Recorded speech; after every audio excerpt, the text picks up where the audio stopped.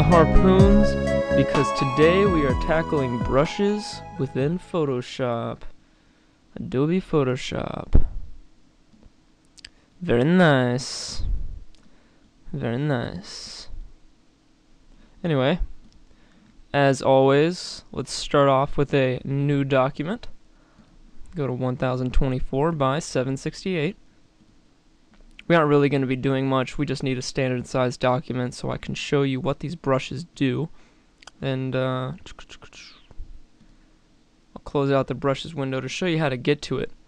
So you go to Window up here, and then Brushes, or you could hit F5 on your keyboard, and that brings up the basic window palette for brushes.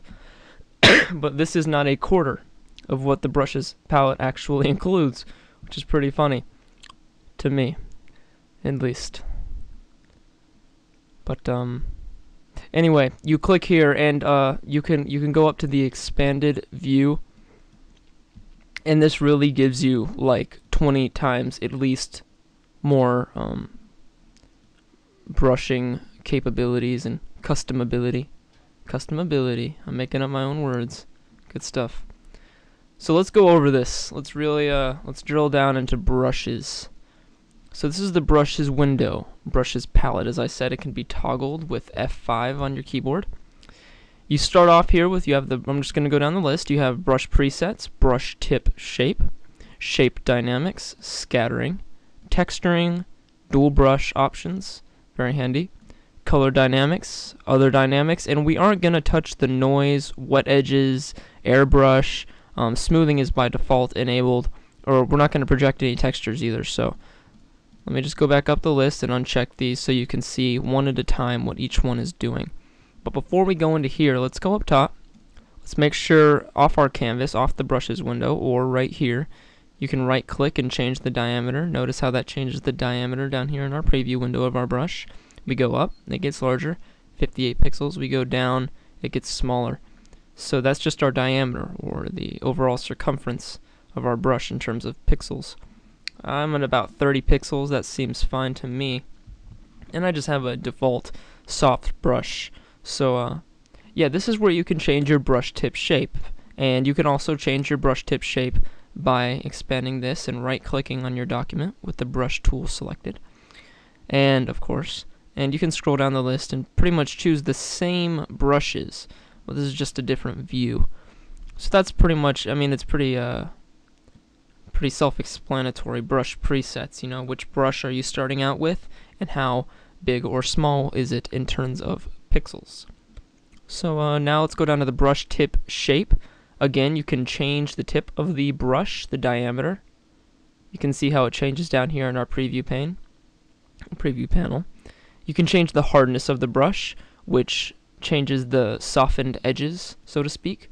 So you can either choose a default, you know, 1 through 19 of the brushes, and they already have a really hard edge, or you can choose the soft brushes, and if you just want it to be not so soft, sorry, it's the spacing, you can up the hardness, and that just, the outer edges of the brush get feathered just a bit. But we'll go back down to 0. We're going to do that with most of these presets so I can show you individually what each one really does. And yep, the spacing, also pretty self-explanatory. You can see here, that is what the spacing does. Pretty interesting. And let's drag the spacing back down to 0 so it's solid, like such. And alright, shape dynamics, excuse me, shape dynamics. You have size jitter. This is going to determine the randomness up to 100% of how big your brush is in terms of pixels. So you can see here, if I bring it down to 50% down in our preview panel, the overall size of the brush is random, larger or smaller, by 50%. And this always under the shape dynamics checkbox under this tab here. Everything starts off by default according to the brush presets, meaning the brush shape initially and the diameter. And we're at a diameter of 20 pixels, so everything down here is going to be based off of that diameter. So if I up the diameter, just to prove my point, we go up to 70 pixels, you'll see here, if I up the size jitter, randomness, it's going to be based roughly around 75 pixels. But we're going to go back down to something more reasonable, like 30 pixels. And this is, we're also, for those of you who have Wacom tablets and you do digital art, this is going to be very useful for you because you can select the pen pressure. I have a Wacom tablet, but it isn't plugged in right now, so it probably wouldn't function properly. But I'm going to set that to off. But right here, if you want to toggle the hardness of your brush or how sensitive it is, wink wink, hint hint, you would click this drop down and you click on pen pressure. And there you have it. You can also customize the minimum diameter according to how hard you press down on your Wacom tablet, things like that. But for those of us who don't have it, let's just put it to off so that doesn't interfere. And we're going to bring our size jitter back down to 0, of course, for all presets, because we have to see what each one does individually. So here's our angle jitter. Of course, you're not going to notice anything on this because it's a solid circular brush. But if we go up to the brush presets and we have something a little less spherical, like this, so to speak, go back down to the shape dynamics and change the angle jitter, you will see exactly what that does. And that gives you a nice little grungy brush. Very nice. So let's hit Control Z to undo that, and let's drag the angle jitter back down. Of course, you can control that with your pen pressures tool, and you can control the roundness jitter with that as well. So let's continue on down to scattering. This is also pretty self-explanatory. Every time, you know, the brush is actually going to paint onto the canvas, it randomly, depending on the slider here, will determine the X and Y position in which it's supposed to paint on there, or the scatter, so to speak. So you can see that is definitely pretty crazy. Pretty crazy. Great way of covering the canvas in a random manner, so to speak, if you were to download various brushes. But anyway, and let's bring that back down to 0. You also have the count. You're not going to notice much of anything here because overall our spacing is set to 0. So you're not really going to notice anything with the count, but you can kind of tell if I do it slowly. I don't know if the camera will pick it up, but it does kind of soften and harden the edges depending on how many are actually being put on there. We'll bring that back down to 1 because we have to have 1 being put on there. Here's your count jitter. You're also not going to notice anything on there because it's the same thing as the count, but it randomizes it upon the slider. So continuing down, pretty self-explanatory. All these do. I mean, you have the texture, dual brush, color dynamics, other dynamics. I will go into other dynamics.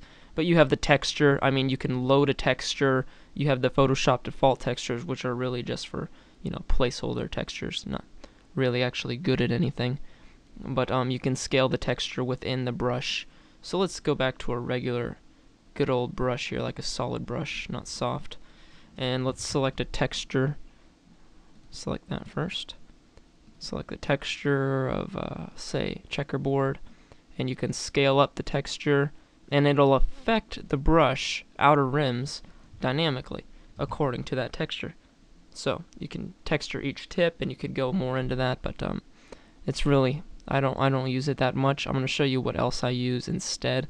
I generally just go dual brush, so I may download I don't know, a rock brush or a grunge brush. I have a very large collection of brushes, and if I want to mix two together, instead of using the texture, I use dual brush. And this is really useful. You'll see here if we click on the star, so to speak, or let's actually get a softer brush so you can kind of see what I'm talking about. Don't want to collapse that.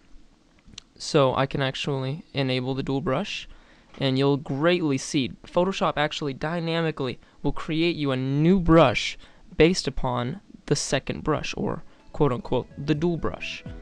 So you have that there, and it creates you a second brush. You can do this for stars, and you can kind of see the triangular edges along that. That's the stars being affected, merged into our spherical brush. You can do the same thing with other brushes, and it's very interesting.